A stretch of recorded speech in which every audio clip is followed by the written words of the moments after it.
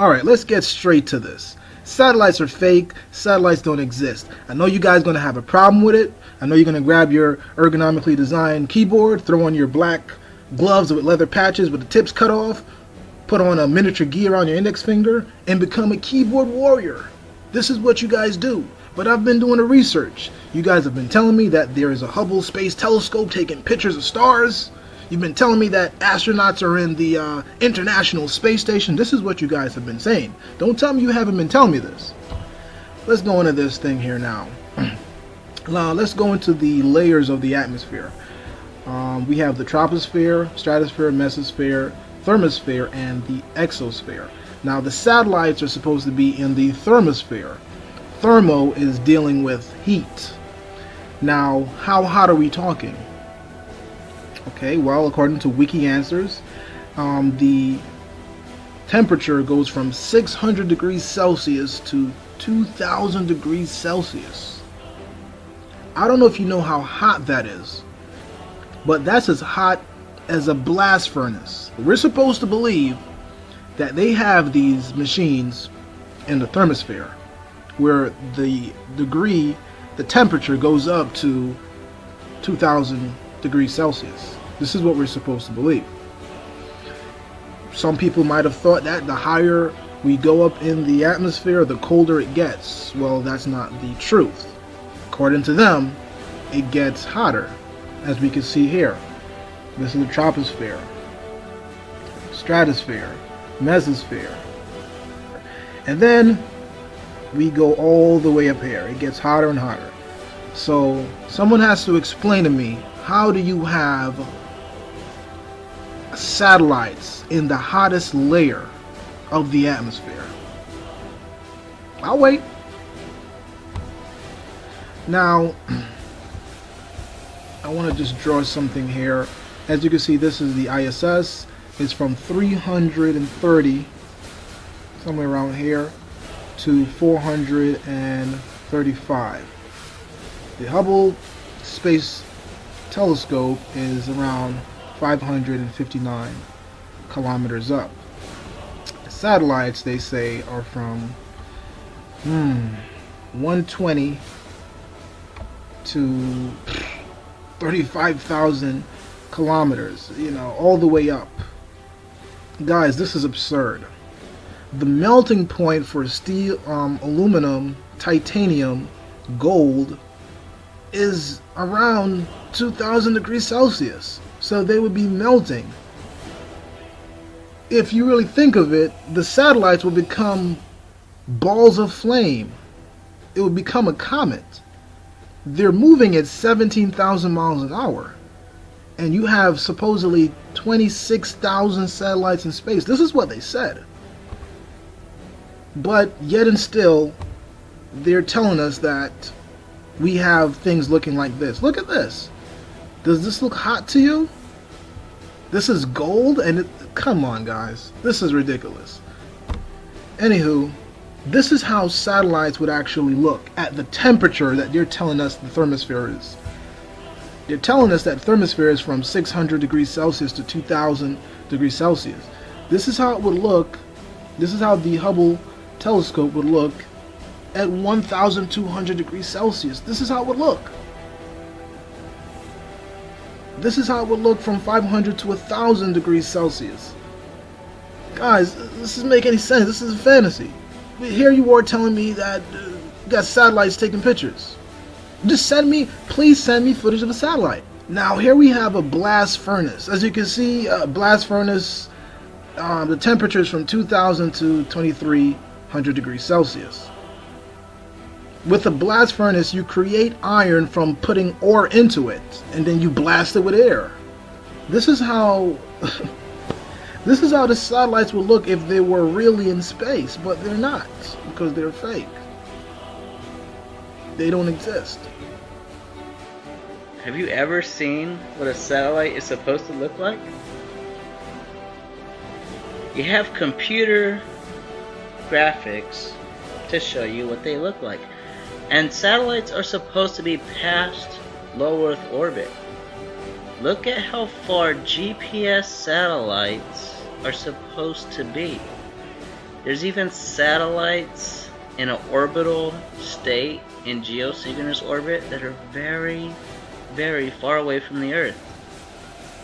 So not only are you looking at computer-generated images right now, you're looking at computer-generated images of the Earth.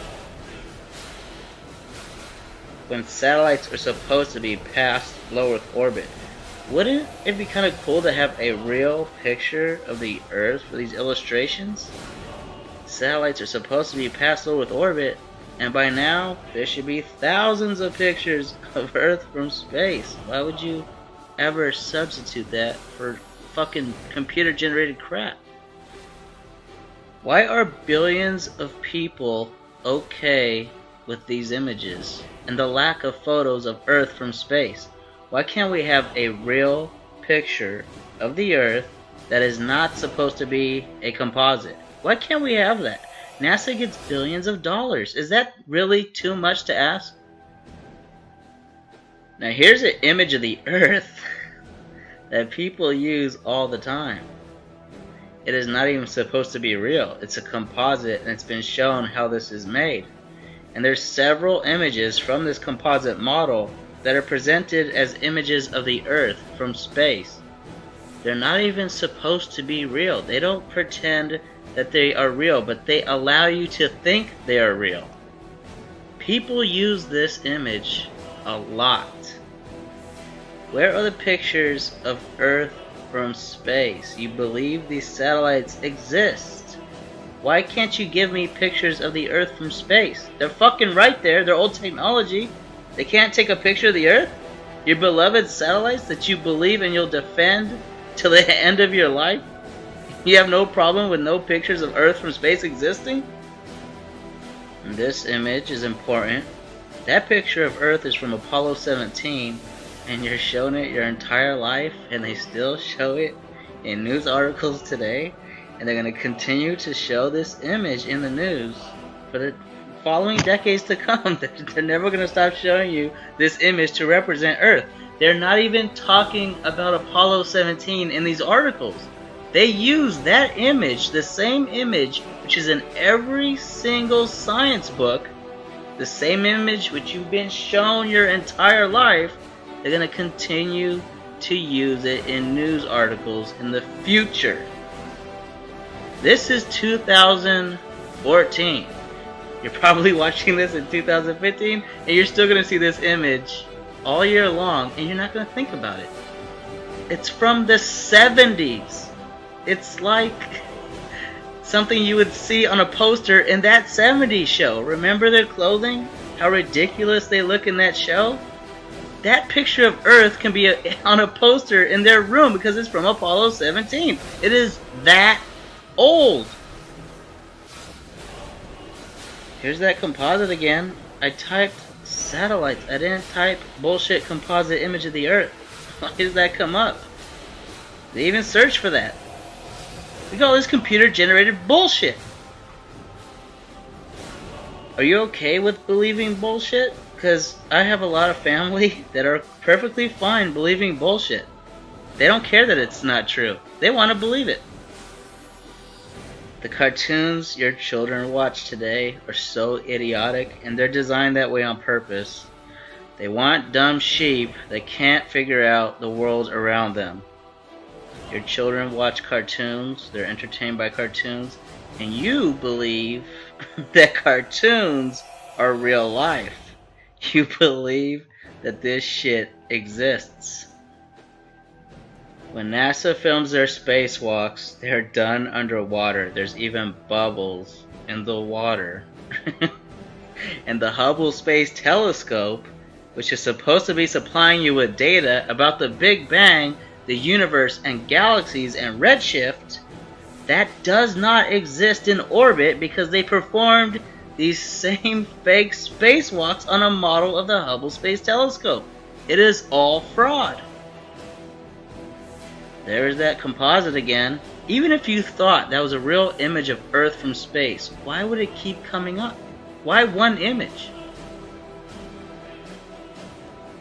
You believe in bullshit. Are you okay with that? Do you want to learn about the world around you? All you have to do is start looking at evidence. Just be like a detective. Think critically. Turn off the television. It is controlled. Learn about Freemasons and learn about the Jesuit order. This shit is history. Now let's look at the contradiction, because if you actually start to watch this video, you're going to be interested. You're going to say, well, let me see if this guy's full of shit. You're going to jump on Wikipedia because that's the only source that you think is credible, and this is what they're going to tell you. Now, when it comes to the thermosphere, this is what they say. The highly diluted gas in this layer can reach 2,500 degrees Celsius during the day. Even though the temperature is so high, one would not feel warm in the thermosphere because it is so near vacuum that there is not enough contact with the few atoms of gas to transfer heat. A normal thermometer would read significantly below 0 degrees Celsius because the energy lost by thermal radiation would exceed the energy acquired from the atmospheric gas by direct contact. Now, if that's not a crock of bullshit, I don't know what is. I got a bridge to sell you. You know, does this even make any sense? So you mean to tell me that this layer of the atmosphere is as hot as a blast furnace, but it's actually not hot. It's actually below 0 degrees Celsius. This is what they're going to tell you.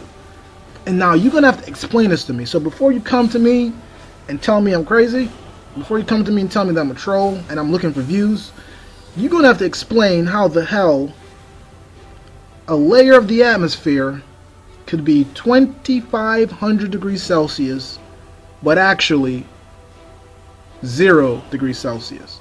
Because if that's the case, then we shouldn't feel the heat from the sun. Because according to them, the sun is far out in the space. It's far out in the vacuum. So you have to explain to me, how do we feel the heat from the sun? Someone has to explain this. I'll wait.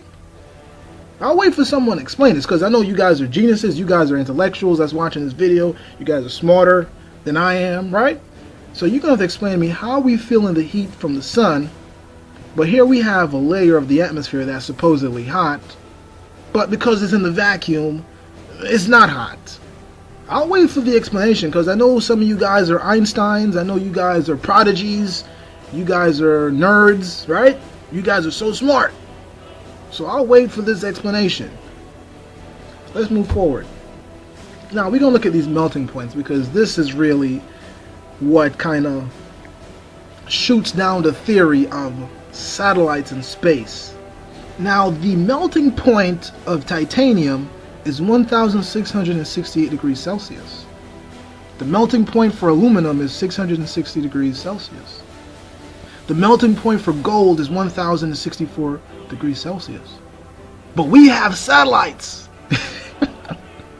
made out of these three elements, flying in space at 17,000 miles an hour, where the layer that it's flying in is from 600 to 2,500 degrees Celsius.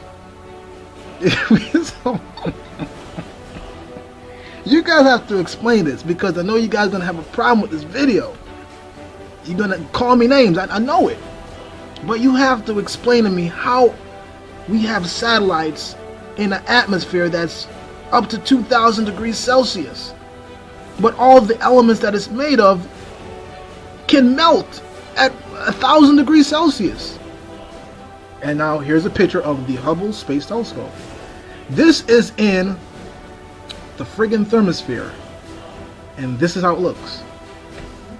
You guys have no problem with this. And of course you have rocket propulsion. Now, I didn't even write any notes for this one, because this one is so ridiculous. So you mean to tell me they're using rockets in space, but they said that in space is a vacuum? How are you pushing against nothing? It doesn't make any sense. Alright, let me give you an example. Let's say you have a boat. Now with a boat, you have the oars or the propeller. The propeller or the oars are pushing against water. Let's say you take the boat outside of the water, and you're still, pushing the propeller or spinning the propeller, and you're still, rowing the boat, you're not going to go anywhere.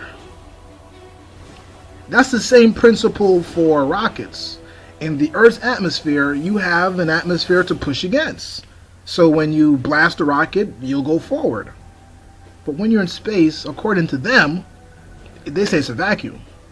So how the hell are we seeing satellites with this? How are we seeing satellites with this bullshit?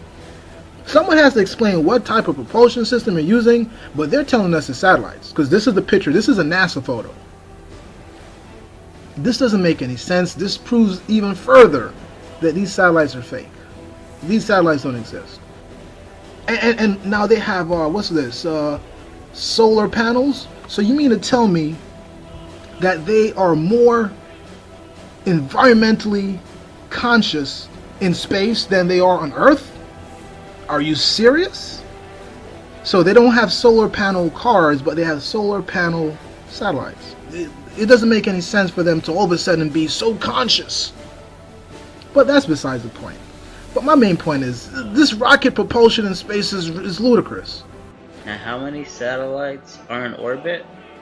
You can't get a number. But that number will range from anywhere between 1,500 to 20,000 satellites. You'll always get a different number as to how many satellites exist in orbit. What do satellites look like? The old satellites from the 70s were very large.